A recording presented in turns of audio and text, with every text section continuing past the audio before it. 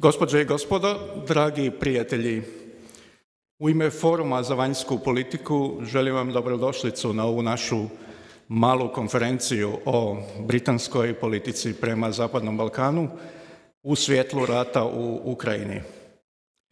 Posebno mi je zadovoljstvo pozdraviti i poželjeti dobrodošlicu našem posebnom gostu, Sir Stuartu Peachu, specijalnom izaslaniku britanskog premijera za pitanja Zapadnog Balkana. Naročito pozdravljam veleposlanike i predstavnike veleposlanstava akreditiranih u Republici Hrvatskoj koji su prisutni, bilo ovdje u dvorani ili u online prostoru.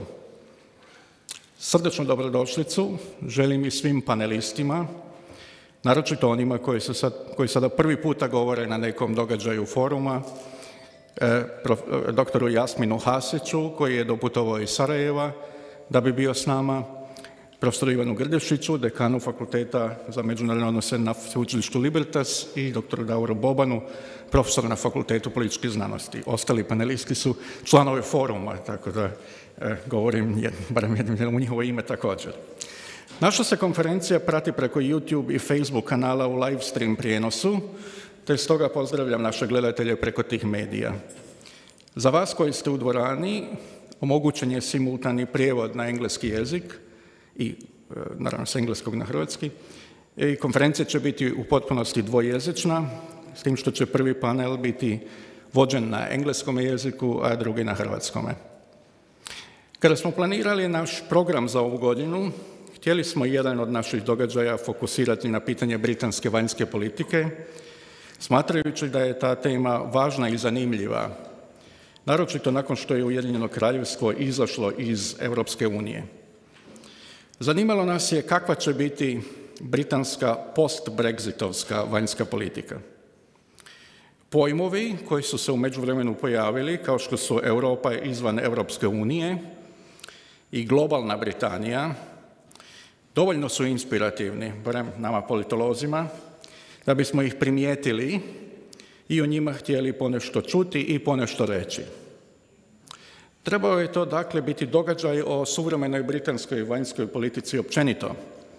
Kao što smo nedavno imali priliku razmatrati novu njemačku vanjsku politiku s našim gostom Manuelom Sarrazinom, koji je u međuvremenu postao njemački izaslanik za Zapadni Balkan, dakle izravni kolega Sir Stuarta Peacha. No ruski napad na Ukrajinu prije sad već skoro mjesec dana stvorio je nove okolnosti u kojima se i budućnost Europe i budućnost Zapadnog Balkana, kao i vanjske politike mnogih zemalja, nalaze pred neviđenim izazovom. Barem kad se radi o zadnjih 30 godina, dakle od rata u postjugoslavenskom prostoru. Vanjske politike mnogih zemalja sada su u potpunosti ili u velikoj mjeri usredotočene na posljedice toga rata, koje će biti dugotrajne i velike i za Rusiju, ali i za Zapad, i za cijeli globalni međunarodni poredak. Oni na Zapadnom Balkanu koji su preživjeli prethodni rat posebno teško podnose ovaj. Scene ratnih stradanja u mnogima su probudile osobne ratne traume. Probudile su i strahove od novog rata koji bi se mogao, premda se svi nadamo da neće, preliti iz Ukrajine u druga područja. Taj strah koji je sasvim razumljiv, potom se može lako zloupotrijebiti od strane onih koji su nezadovoljni rezultatima nekog prethodnog rata i priželjkuju novi. Kako spriječiti takav razvoj događaja? Treba li Zapadni Balkan bolje zaštititi od nekog eventualnog domino efekta ukrajinskih zbivanja? Treba li ga sada, kad većina Europljana više ne gleda na Balkan kao na neku imaginarnu granicu između Zapada i Istoka, nego su takvu granicu pomakli dalje prema istoku, na primjer u Ukrajinu, iskoristiti tu novu okolnost, pa Zapadni Balkan uključiti što prije u Europsku uniju i to cijeli Zapadni Balkan, bez izuzetaka. Kako spojiti geopolitički, realistički, sigurnosni pristup s liberalno-demokratskim pristupom i je li to moguće? To su sve nova pitanja za svaku zemlju, a posebno za one koji sebe vide kao velike sile. Naša današnja konferencija, koju organiziramo u dva panela, od kojih je jedan više politički i diplomatski, a drugi više akademski, Trebala bi nam pomoći da bolje razumijemo neke od ovih pitanja, a naročito da razumijemo kako Velika Britanija gleda na njih. Forum za vanjsku politiku zahvalan je na suradnji koju smo i ovom prilikom ostvarili s britanskim veleposlanstvom u Zagrebu. Ova konferencija, kao i prethodna 3 događaja od rujna prošle godine do sada, onaj o 25. godišnjici sporazuma o normalizaciji odnosa između Srbije i Hrvatske, drugi o politikama pomirenja u regiji i treći o nerazjašnjenim pitanjima nastalim dezintegracijom Jugoslavije, organizirana je uz pomoć Public Diplomacy granta kojeg je forum dobio za svoje aktivnosti u prethodnih 6 mjeseci. Posebno mi je zadovoljstvo sada što mogu pozdraviti veleposlanika gospodina Simona Thomasa, kojeg pozivam da nam se obrati pozdravnom riječju. Mr. Ambassador, please.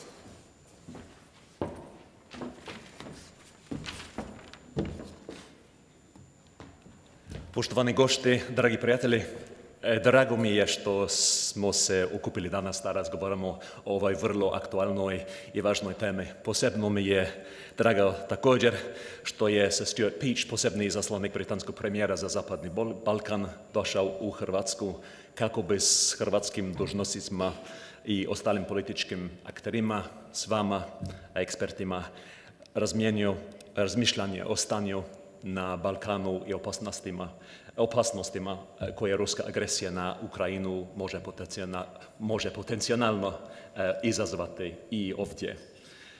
Long before my arrival in Croatia, I learned never ever to suggest that Croatia is part of the Balkans. But one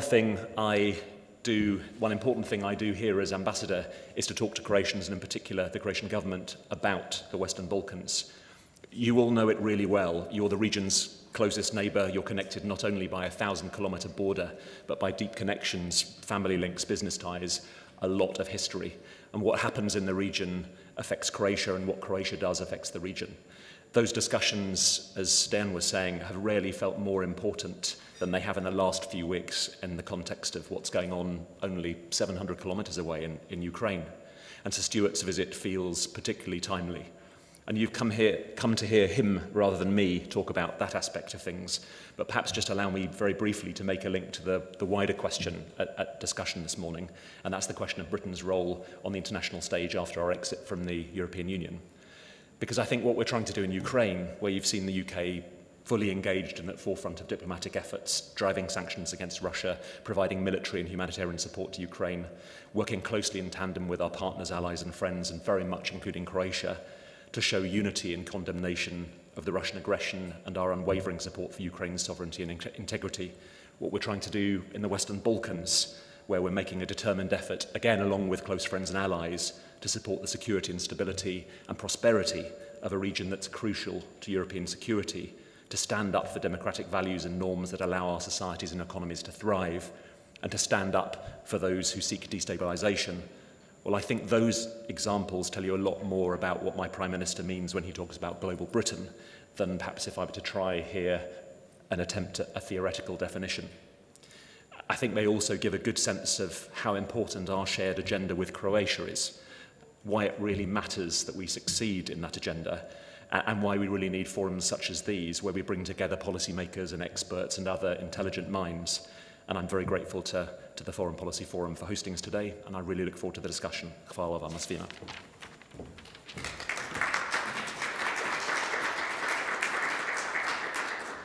Thank you, Dejan. Thank you, Simon. This is a great pleasure, and I'd like also on behalf of the Foreign Policy Forum to thank you again and the team Zagreb to be a partner in organizing this panel today, which comes, as you both said, at a very precarious moment. I think it's on. It's on. Better now. I would like to wish you a warm welcome, Your Excellencies, friends and colleagues. Also, welcome to all those who are following us through social media. We have an hour to talk. We will finish a little bit earlier before scheduled. And our plan is to ask our distinguished speakers to give their view on the situation in which we find ourselves now, because the Balkans have been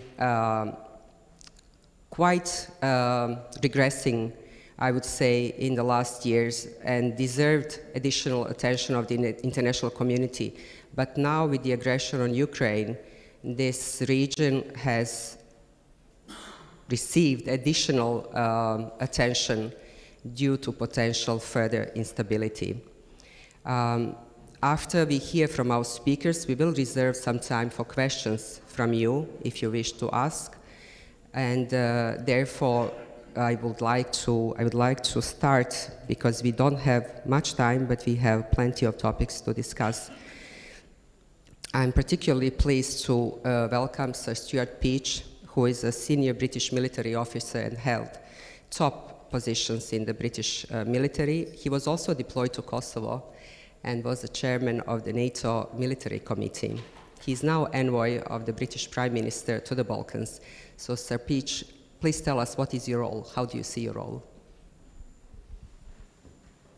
Well, hello everybody, and thank you to the Foreign Policy Forum for this opportunity. And on behalf of Excellencies and distinguished guests, can I begin by expressing my thanks for this opportunity to speak. We sit here, I note many experienced people in the room and many young people in the room. We sit here in the middle of a war in our continent, and I am very conscious of the fact I am sitting in Zagreb, which is a capital that has known war in my lifetime, in our lifetime. And so the memories for you as the Croatian people and the people of the region are also disturbed by this illegal and aggressive war in Ukraine. And I understand that, and as a man who has served in conflict in many parts of the world, and therefore pray for peace, as most generals do, I understand how some of you must be feeling, and your families. And so we need to think that this is a very serious time for our continent and this region. And I agree with what has already been said. The region is not yet threatened by the war directly, but I worry that some of the political issues in the region could become security problems if we let them. Therefore, my first point is to make sure that we work together with governments, with civil society, with everyone in the region to make sure that this illegal war in Ukraine does not spread. It's a very serious point. And of course, this war is also revealing the naked reality of the Russian regime and the behavior of the Russian armed forces on the battlefield, which is not for the first time in their history, but it is very clear now to the Ukrainian people the nature of the threat they face. So it's serious, it's difficult, but also there are perhaps some reasons to put the political issues in this region in context. I would call it to zoom out, to zoom away from the very tactical and the very local, important as that is, because the region has been through a troubled time, and many of you know that better than me. The region has been through its own wars, as I've said. It's also been through many years of progress, as you've said, and we must not put that at risk. At the same time, we face a humanitarian challenge which we have not seen since the wars of the 90s. The sheer volume of Ukrainian people needing our compassion, our support, our help should also make us realize this is a new situation. And in new situations, we need to tackle some of our old problems in a new way. And across the region, there are bilateral disputes, there is unfinished business, there is room for normalization. I may be thinking perhaps of the Belgrade-Pristina dialogue, facilitated by the European Union and supported by my government. So why now for me, and why now for the UK, and why now for this forum? My appointment was made before the war against Ukraine began, and my role is as the Special Envoy for the Prime Minister, Boris Johnson, reporting to the Foreign Secretary, to bring that sense of focus, to bring that sense of urgency, and to bring that sense of Britain cares. The UK cares about the region, and we can help where we can. We have strong embassies across the region in every country. We have great ambassadors. We have strong local teams supporting our embassies. We have a memory. We have a history. We have a continued presence in the military missions and the United Nations missions and the other international organizations in the region. But the most important message I want to give you is we care. And we care about giving a better hope for the young people of the region, the next generation, as well as helping, as a good international actor and friend of the region, to resolve some of the long-standing issues. And that's why I was appointed, and that's what I'm trying to do.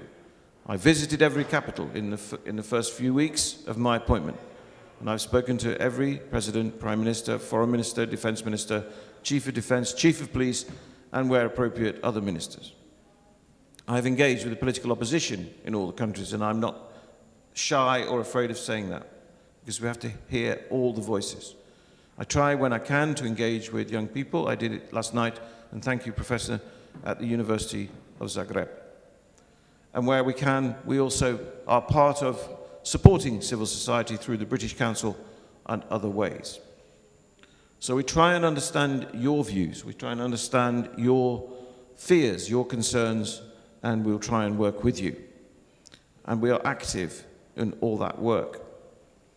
Many of the problems that are being dealt with in the region are not new. Many of them, indeed, you can trace back to the wars of the 90s and beyond, and I'm very conscious who is in the room. And so they're not new problems, but maybe they need energy and a fresh look. And of course, some are bilateral, and it's not for me as a British official to comment on them, but we can support by listening to both sides. It's important, for example, that we resolve, that the Bulgarian government and the North Macedonian government resolve their issues bilaterally. It's important that we, the British government, support the EU-facilitated dialogue between Belgrade and Pristina. It's important that we continue to support the democratic values, the rule of law, and human rights in the political evolution of Bosnia and Herzegovina. And it's important that we support democratic values and governments in Montenegro. I have also visited Albania. It's 100 years since the UK established diplomatic relations with Albania. We mark that this year, and it's an important anniversary. And Albania has been through many challenges. And Albania is part of the region, but Albania is also a NATO ally. What's my principal ambition? My principal ambition is to help you in the region achieve your aim of Euro-Atlantic succession, joining the European Union across the region. Croatia is already a member state. Croatia is already a NATO ally. But the neighbors, your friends, your kin, your families across this region also need to have that opportunity. And now more than ever, they need that opportunity of the Euro-Atlantic journey. The success the Croatian people have experienced needs to be shared. And so we're committed to that. And some of you will say to me, I imagine I will get a question, how does what you've just said balance against the UK decision to leave the European Union? Well, we haven't left Europe. We haven't left the region, and we continue to work across this region for that journey. And I see nothing wrong with that. And of course, we will do that in different ways, in different countries, and different levels of preparation for that accession. But if I pick an opportunity now, it would be to say to all of us, we need to work together across the region to achieve that ambition. Because it matters. You can see people make choices. I've been shocked, and I am the age I am, I cannot change that. I'm a grandfather. I have been shocked by the scenes of people fleeing Ukraine. And my own family, the small town I live in UK, we are busy organizing ourselves with charities as you are to support those people fleeing their country. And the wave of humanitarian support across Europe is incredible to see. The unity that has been achieved in the European Union meetings in Brussels is strong, and we support that. I would add, of course I would add, you would expect me to, the unity that is demonstrated through your membership as an ally in the North Atlantic Treaty Organization is more important than ever. NATO provides collective security and defense through deterrence for 1 billion people. 1 billion people. And now more than ever, that is a solemn duty. Imagine a world in Europe without the North Atlantic Treaty Organization, where the defenses would be what they are, the arrangements would be where they are, local, and of course, you can see the ambition demonstrated by Russia. So the ability to provide collective security through the North Atlantic Treaty Organization as a military alliance underpinned by an elegantly written treaty, the Treaty of Washington from 1949, which I would argue is one of the best documents that came out of that period and has stood the test of time through Article 5 and the other articles. And of course, there's more to it than that. The confidence that the militaries, including the Croatian military, which I know well, this is not my first visit to Croatia. I respect your armed forces, I respect their capabilities, and they need to be developed along with other countries. I also respect the sovereign choice Croatia has made to help the people of Ukraine. But it's more than sovereign choices now. It is about that sense of collective security to deter further aggression from Europe and to avoid the spillover of this conflict. And in that sense, let's work together to get the European Union journey established. Let's work together to make sure this war does not spread. Let's work together to find ways to solve political problems locally, nationally, and regionally. And the British government commits to do that. My ministers, our ministers are very active. Our Prime Minister is traveling almost every day. Our Defence Minister is traveling almost every day. Our Foreign Secretary, my boss, is traveling almost every day. So Britain is committed to the security of your region and the partnership and friendship as an ally to Croatia. Thank you. Thank you, Šabić. If I can follow up quickly before we move to other speakers, I have two questions. One is you said you visited all 6 countries in the Western Balkans, and each one has its own challenges. Do you see, if you were to grade the priority or somehow list them, where are the biggest spots?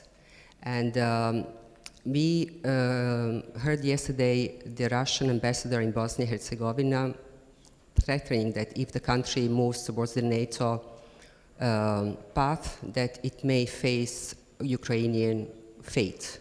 How do you comment this? If I take the last question first, of course I saw the statement made by the Russian ambassador. I must admit I thought it was an odd statement to make. And it's not diplomacy, because it was a threat. And that is not diplomacy in my experience. And we see the joined up nature of Russian activity across the region. We see attempts by Russia to influence through media ownership, through energy, let's be honest, through the ownership of energy, both in terms of supply and in organization. And so it isn't just about the battlefield. This is a struggle. This is a narrative of support from Russia. As for the region itself, it would be quite wrong and inappropriate of me, even, if I may, to rank your local and regional problems. What I would say is all of them, however long-standing, however difficult, I would use the word intractable, they may appear, there are always ways to find room to talk. Talking is better than war. And perhaps now there is an opportunity created to find the space to talk, to find the space to give a bit and take a bit where necessary, but give a bit in terms of understanding the other point of view. I've mentioned the Belgrade-Pristina dialogue. Of course, we are today, this Friday, awaiting news of electoral law reform in Bosnia and Herzegovina. And again, the British government and I call for the politicians in Bosnia and Herzegovina to return to the state institutions and develop the governance, the democracy, the rule of law and the human rights for your neighbor. We look for a successful outcome to the political difficulties in Montenegro. We look away, a long way from here, to a successful outcome for the negotiations between North Macedonia and Bulgaria, which are going well, and that is good news.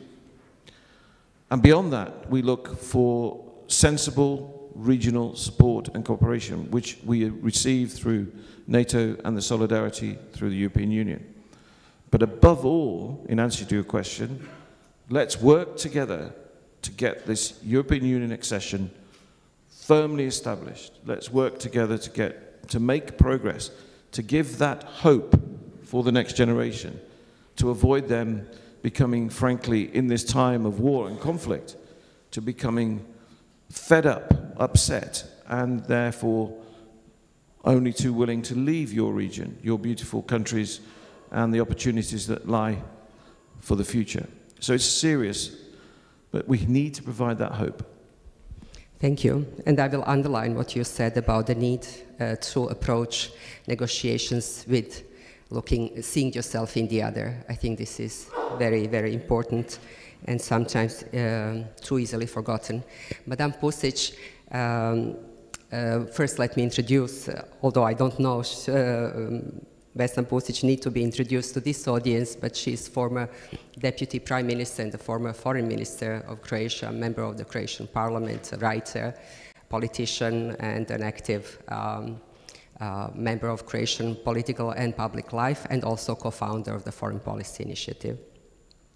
In light of everything that we have heard, and speaking from Croatia, how do you assess the present moment, and how do you see from the Croatian perspective and Croatian position what are the main challenges for our foreign policy in the context of our neighborhood and now in the context of a broader war in Europe? Hello. This is an exciting moment, and I might have mentioned to some of you before that my favorite title of a book is a title of a book by Timothy Garton-Ash, a British historian and all-around public intellectual, and the title is The Uses of Adversity.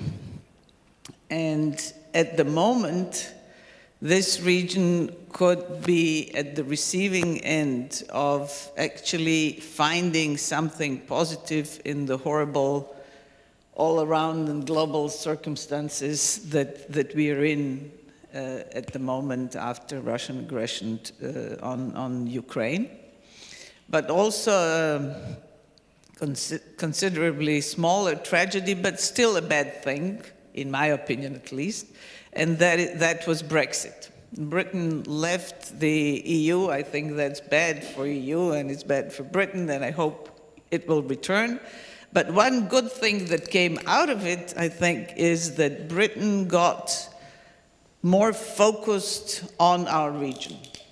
And Sir Stuart Peach is a case in point, a proof that Britain actually decided to take a more proactive approach to Southeastern Europe, or Balkans, Western Balkans. I, for myself, am proud that Croatia is part of the Balkans and Mediterranean and Central Europe and all of these different things, the more the merrier.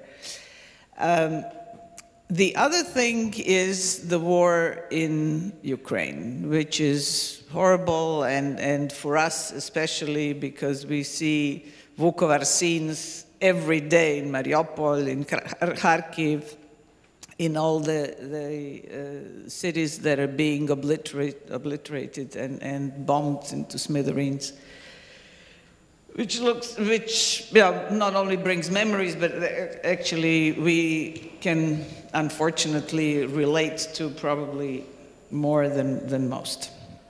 However, I think that horrible global and dangerous global event has created potentially, if we know how to use it, an opportunity for Southeast Europe or for the Western Balkans 6, so to speak. But the opportunity for Western Balkans 6 is the opportunity for this entire part of Europe, because without security, functioning states, free societies in the Western Balkans 6, as I said, when we were joining the European Union, we are joining, but we are not moving.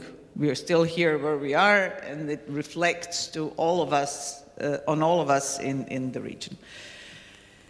Why do I say that this has opened an opportunity for us, I mean for the region? I would say there are three indicators, reasons. One is that the destabilizers in the countries of the region who were used as Putin's pawns, which we all knew for a number of years, and unfortunately we didn't manage to, I would say, confront it effectively, but they got a little scared. They got a little scared because A, most of them have their money in Russia, B, because when they saw the effects of sanctions on Putin himself and on Russia, they got a little bit worried about how that could look in their own case. So we saw in, for instance, Dodik's communication with Minister Baerbock, Foreign Minister of Germany, that he was much, let's say, more forthcoming in asking about Bosnia-Herzegovina's joining the European Union and discussing that whole issue. The other reason is that the war in Ukraine united Europe. This is also, I think, a sort of sad thing to say, that it took something so horrible. But for the last 10 years, there wasn't much unity in Europe. If anything, it was going in the opposite direction. The war in Ukraine united Europe and focused Europe's mind in the sense of understanding that leaving unfinished business in the Western Balkans, which is European territory, and we can say whatever we want, but Western Balkans is consolidation of European territory. In some ways, it's not even enlargement. It's making sure that in this soft underbelly of Europe that's surrounded by European territory, there is security to begin with, and then everything else. Because without that, it wouldn't have been the first time that Europe was disrupted, let's say, not to say destroyed, by events starting in this part of Europe. And I think the war has sort of focused Europe's mind in that sense. And the third thing is that in this whole period of reacting to the war, trying to deal in Ukraine and trying to deal with it, it became more visible who are the potential partners in these countries of the region. Because, as we all know, nobody can help you if you cannot at least a little bit help yourself. You have to have partners in the countries, in the region, that can work with whoever wants to push forward, democratic institutions and some stability and democracy in these countries. And there are people in these countries. Bosnia-Herzegovina is always our key concern because, A, Croatia has over 1,000 kilometers of border with Bosnia and Herzegovina.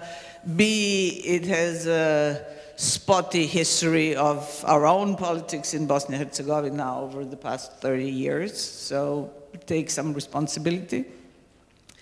And C, because it's probably the most sensitive, let's say, together with Montenegro, but probably the most sensitive area of the region. I would say that today, because of all these things, the question is, unlike in the last 10 years, is not anymore, will the countries of Western Balkans join the European Union? It's how to define and secure that this process goes ahead. And I won't go into details because it would take too much time, but I just wanted to say that at the moment there are at least 4 models on the table, 4 ideas that have been developed of how that could be done. One was developed by European Stability Initiative that says roughly, let all the Western Balkan 6 join the common market, the European common market, and we'll think of rule of law, judiciary, all the 35 chapters that we are so familiar with. We'll think about that later. That will be a positive sign and boost to the countries of the region, and at the same time it won't create so much resistance from the member states. The other model that's on the table was developed by Balkan in Europe Policy Advisory Group, or BIEPAG, that talks about 4 phases or 4 stages of accession for the countries of Western Balkans, from a very low level, let's say, first phase, minimal phase, where there are minimal requirements and small financial assistance from the European Cohesion Funds. Goes through 4 stages. Every country goes through 4 stages, and the last stage is full membership with also full financial assistance. The third model is the one that has been tried in the European Union before, when the 3 Baltic states were joining. The 3 Scandinavian member states, Denmark, Sweden, and Finland, paired with Denmark with Lithuania, Sweden with Latvia, and Finland with Estonia, and basically shepherded them through the whole process, sending know-how, sending their public servants, civil servants to transfer knowledge, to train people, to help them with legislation, to help them with adjusting the entire state apparatus, so to speak, to the new conditions. And to this day, the accession of these 3, these 3 is considered probably the most successful accession of Eastern European countries to the European Union. And the 4th is the current model that's on the table in the European Union, what we could call the French model, or focusing on rule of law and judiciary as the key thing, and everything else comes later. In my opinion, all 4 models are good, and something can be used from all of them. The question is, who is the approach now needs to be hands-on, because none of these models is going to work if the European Union doesn't decide that it's their task or our task to actually implement that, helping these societies also to elect, in democratic process, pro-European leaderships. All of these countries have already on the political scene, in their political elites, people who are genuinely pro-European. They might not necessarily be their presidents at the time, at the moment, but they could. And finally, one thing that was shown or demonstrated with the war in Ukraine is that unfortunately, while Putin is at the helm of Russia, they're not partners in this business, which we thought they were for a long time. And I must say, I personally was very sad watching the Russian flag coming down at the Council of Europe. And I hope times will come where that will change. But for the moment, we have to be aware of that. Thank you. Thank you very much. Our time is slipping, so I will save my question for later. I will only underline what you said about seeking partners maybe outside the elected officials or elected or leadership of these countries, in a sense that the European Union reaches out to a broader society, social forces or political forces or new budding democratic initiatives, and that, if I understood you correctly, they need the support also in order to carry out reforms in the Balkans. And my comment actually to the four models that you described and the combination of these is all fine, I think, in times of peace. But I think now, thinking about the enlargement, and not only of the Western Balkans, which we are discussing today, but Ukraine has its bid, and Georgia and Moldova and so on, I think the European Union has to decide whether it is primarily geopolitical union, whether it cares about security, or it is only about economy. Because I think when the EU decides or identifies itself, I think it will be easier to make some difficult policy decisions, and times have changed, so I think we'll have to adjust to them. Professor Grdešić is a political scientist and a diplomat. He has taught for many years and still teaches, as we have heard, and was Croatian ambassador both to Washington and in London. I would like to ask you, hearing everything what we have heard, to also give us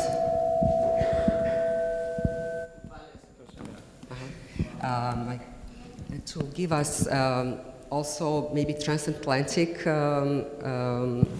view, and how do you see the role of Britain after Brexit, of the UK, but then also through transatlantic cooperation, and then their focus or their activities in our part of the world?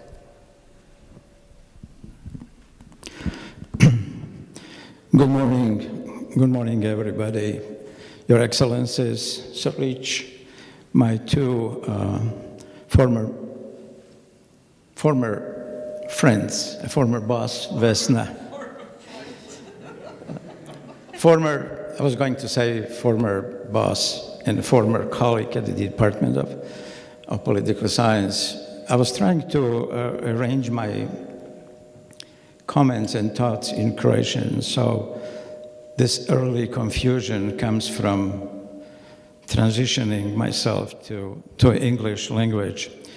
But I'm glad I'm here. It's after the pandemic, my basically first live appearance. So I want to thank the organizers for this invitation to join you in commenting on something that it's been on my mind for a while. It is a hard act to follow after Šabić and Vesna to continue this debate. So I will move a little bit more closely to the post-Brexit, as you suggested, situation. When I heard that the referendum on Brexit passed, my first thought was, it's a bad news for enlargement. And I think it's been proven that it is a bad news for enlargement. Britain has always been a strong supporter of conditioned enlargement process. Enlarge, be ready, and you will be accepted. There may be different reasons why UK was such a strong supporter of enlargement. It certainly benefited Croatia in her process. The reasons may be that the more the merrier, the more small countries, the weaker the European Union, or better forms of alliances against France or Germany. So there may be different ideas why this is important. But of course, the basic idea is that this is good for these countries, that this is good for the European Union and the Europe as a whole. So once Britain left the European Union, what has happened is that it lost its leverage on the West European candidate country through the enlargement process. We have heard efforts here to explain that Britain can stay committed to the region in many different ways, but the main instrument of pressuring, guiding, helping, and achieving the EU membership is when you sit at the table and decide about the enlargement process of a country.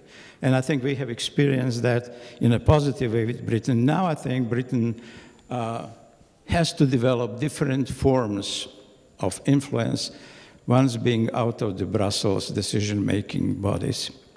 It may be reaching to Commonwealth countries. Sometimes it's helpful, sometimes it's just nice memories, reaching to India, redeveloping special relations with United States. But what I think it's really important that Britain new and strengthened efforts in the multilateral organizations is important. The new initiatives in NATO, stronger position, stronger activities, UN, and other international organizations is something that can, in a way, compensate that lack of influence by leaving European Union. One thing that I was expecting, and which happened, is that one other way of compensation is strengthening bilateral relations. I think this is where we are now with the story about the Western Balkans. I think that UK has engaged more bilaterally than before to fill that vacuum that has been lost by Brexit. And of course, this is especially in security area, where Britain has been a strong provider of security and intelligence and other important elements to European security. I think this is an asset that Europeans or European Union recognizes, and these countries of Western Balkan recognize too. We have seen that there was some uncertainty how to use that security capacity. When Boris Johnson was foreign minister, he pledged that Britain will be a strong contributor to European security. And I remember, sir, his line, "We are leaving European Union, but we are not leaving Europe." We all sitting in front of him hold our breath that this will really be true. Then during the Brexit negotiations, that security issue or contribution has been dropped and replaced for a while with the idea of clean Brexit or global Britain. And now we see the return of Britain back to the security issues of European Union, unfortunately, because of that Ukraine terrible war. And we see foreign minister traveling to Brussels meetings again and re-engaging in security issues with European Union. If we move closer to the topic, UK and the Western Balkans, I think that Britain has shown, as I said, especially in bilateral and limited formats, its renewed interest in these countries. There was a summit of Prime Minister in London in 2018, There was a foreign minister summit in 2021 of the 6 countries and the British side, which is always a good thing to have. So I think arguing and supporting these countries on their European enlargement path is still the British politics. As I said, it has been weakened because we heard arguments, why are you suggesting our membership in EU when you have left it? Can we learn from your Brexit something about our situation? Is it really necessary that we do that? And that argument is, well, unpleasant. But I think there are other arguments in saying why these countries have to do it and why Britain is sort of actor who will support them on that path. So what is needed in the Western Balkans and in our Southeastern Europe region is fill the political vacuum, security vacuum, economic situation by UK and European and American presence to, in a way, prevent further influences of Russia and China. Russia politically and in security way, China in economic way. China economic policy bring corruption and non-transparent economic behavior. So things that certainly these countries don't need. Somebody said that Western Balkans is a great area of importing instability and insecurity. And of course, there are actors willing and ready to do that. So I think the UK and European position here is complementary, supporting these countries in the rule of law, in fighting corruption, in educating young leaders and politicians, in governance, in improving transparent governance, in civil sector, everything that is needed and that is on European agenda. There is a House of Lords report on UK and Western Balkans published just before the summit in 2018 that is still valid. It has been 4 years, but everything that's written in the House of Lords report on our region is still very important, very nicely argued, and something that I relied, of course, heavily in my presentation. What we need today is exactly this. There is, as Vesna talked, there is a silver lining, even in the most terrible things, lessons that can be learned. The exposure of populists, would-be autocratic leaders, all of those who undermine the future of its own nations. So I welcome UK presence, political, economic, in civil society, in cultural affairs. And I would say I miss its strength in European Union decisions, but we are where we are, and we have to move on and really keep Boris Johnson for his word that he is not leaving European Union. And so your presence here and ambassadors' activities show that we are back on the right track. Thank you very much. Thank you very, very much. As you said, maybe the UK left the European Union, but not Europe. Vesna, you used to say that Croatia joined the European Union, but does not leave this region. So geography obviously matters, and we need to adjust to change circumstances. So even, I think, discussion of the EU enlargement as it used to be is now in a different context, and I think we need to maybe more quickly adjust to our fast-changing reality and seek on new opportunities rather than maybe regret past missed opportunities. We have some time, 5 to 7 minutes for questions, if you have any. Please raise your hand. In the meantime, I would like to ask you, Šabić, about the NATO presence in the Balkans And we saw the reinforcement of EUFOR mandate in Bosnia and Herzegovina.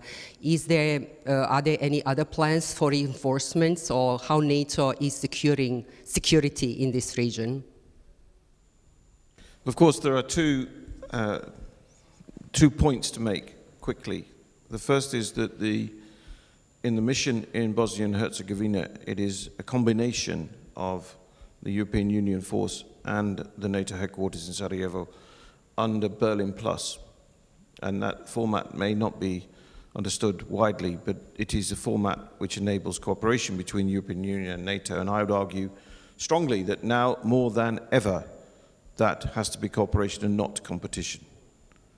Mm-hmm. The second mission, of course, is the Kosovo force, which is a United Nations mandate under 1244, and it is an important mission as a third element of security provision for a safe and secure environment. Both missions provide that safe and secure environment and also provide reassurance to the local communities that there is an international presence which backs up the political situation. Beyond that, of course, it is for NATO to comment, and I will not comment on NATO's affairs, but simply observe there are a number of activities in the region, whether they're exercises or assurance measures or presence missions, which will continue to provide that safety, security, and collective sense of security. So that's a reality, and I think it is reassuring, and we have been blessed by a succession of thoughtful commanders in those missions. And so they are part of the fabric of the region and should remain so. And they, of course, sit inside the public space with the Office of High Representative in Sarajevo, and I would like to put on the record at this open event that the United Government continues to support the Office of the High Representative in Bosnia and Herzegovina. Thank you very much. Are there any questions? I don't see them. Madame Pusić, Šabić mentioned the human tragedy in Ukraine and the fact that we have millions of refugees in less than a month of a conflict. We entered the 4th week of the war, and the longer it continues, more refugees we will see. How do you assess the European solidarity or the policy of open door to Ukraine refugees? Do you see this to continue? How will it affect receiving states? And if you want, maybe assess it against the 2015 refugee crisis, which, as we know, was a cause for many populist movements in Europe, and maybe added to Brexit also.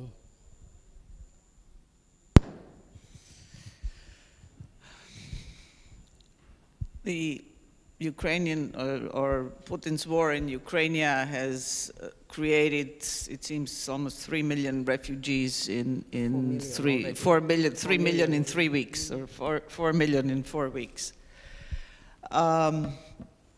which is more than ever crossed the Aegean from Turkey and went this Balkan route in 2015 and 2016.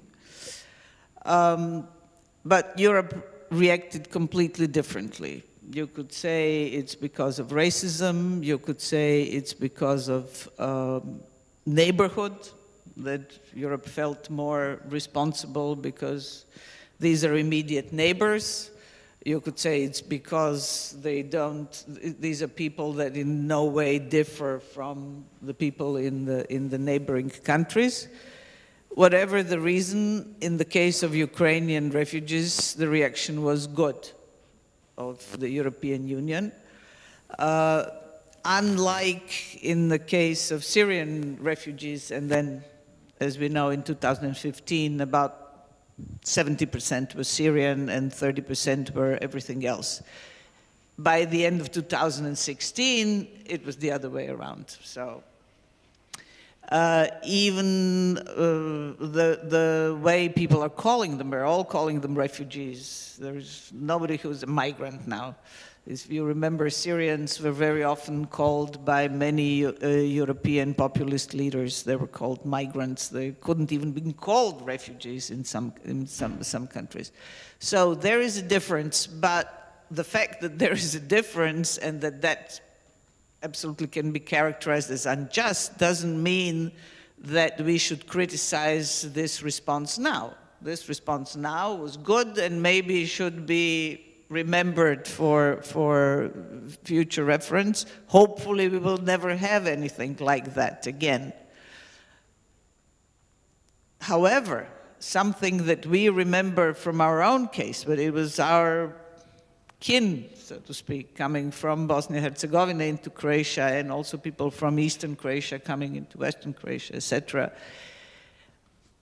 Compassion has, unfortunately, a short shelf life.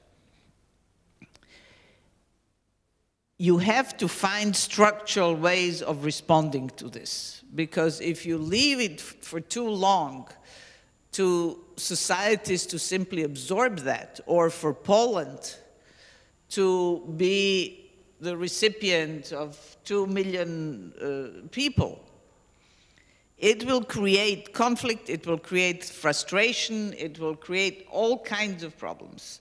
Not because people are, intrinsically bad, but because it's simply too hard for a society to deal with that in an unstructured way. And this is why I think that that's another topic, and I'm glad you raised it, because that's another topic, together with how to approach Western Balkans, how to approach the voting model in the European Union after enlargement, the third issue is how to approach the refugee policy and asylum policy in Europe. There has to be a serious thinking through, as we knew from 7 years ago, the Dublin model, that was really crazy to invoke the Dublin model in dealing with millions and millions of people that come in. So this is another, as I said, the reaction was good in this case. It needs a follow-up, and it needs a rethinking on the level of European Union. Absolutely. I think the sheer volume of people who will move and the effects it will have on societies in the context of the conflict that is so close is certainly, I think, reaching every individual on our continent, or at least certainly in our neighborhood. I see there are no questions. I would have many for our panelists.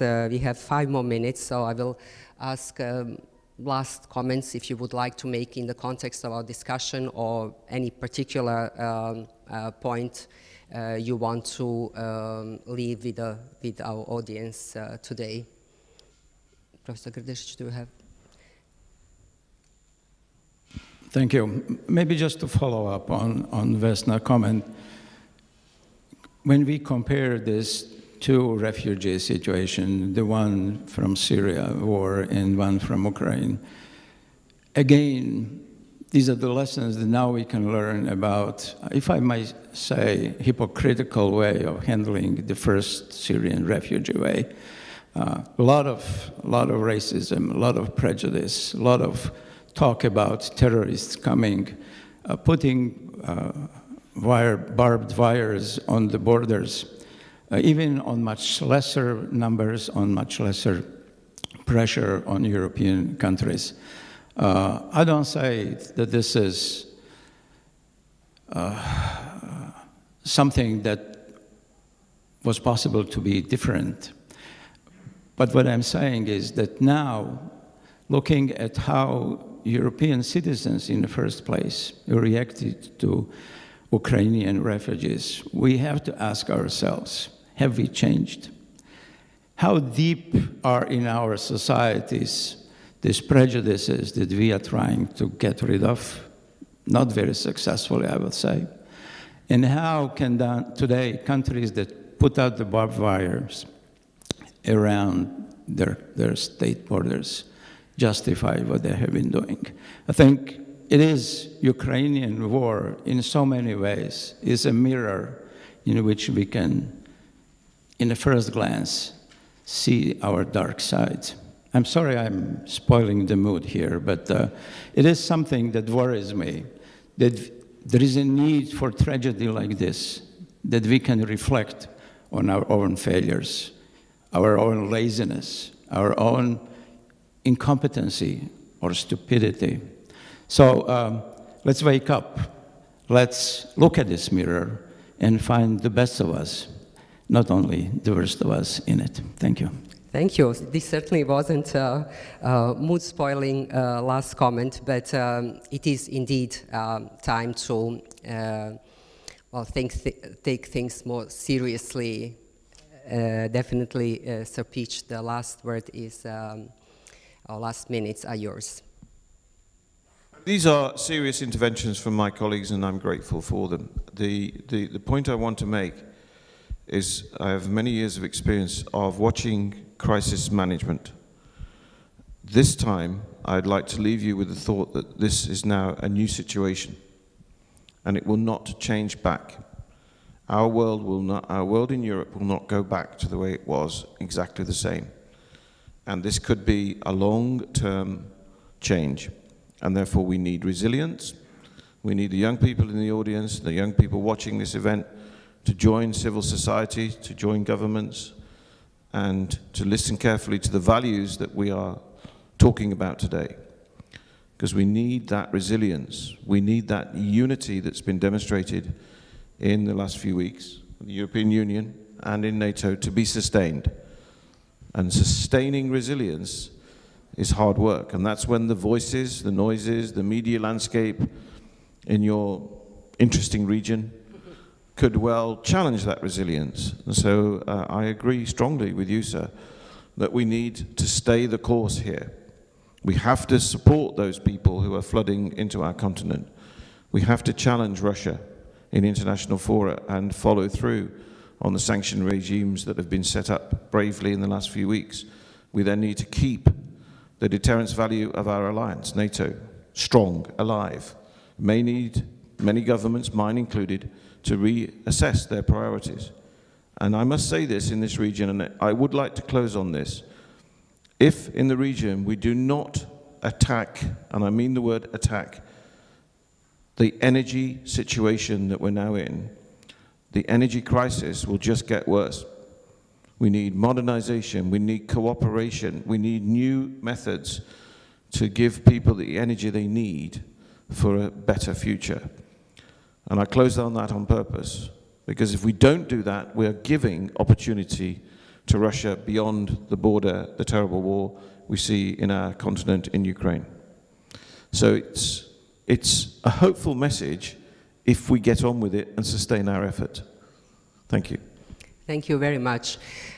Please join me in thanking our excellent speakers. I think we have opened many questions. I thank you for your frankness and you know, also emotional and quite straightforward and strategic, I would say, also some of the messages in order to make us, you know, wake up, as we heard, in order to grasp the reality in which we are in, because luckily we are sitting here peacefully under these chandeliers.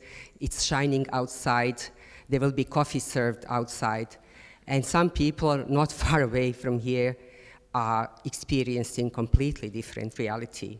And this is something that we unfortunately know too well, at least us who are older generations, but we do hope that first it will stop there soon and that human suffering will stop, but secondly also that it will not spread, because if it does just a little leave the territory of Ukraine, I think we will then have a completely different reality, and this is something that nobody would want to wish. So thank you for your speeches and interventions.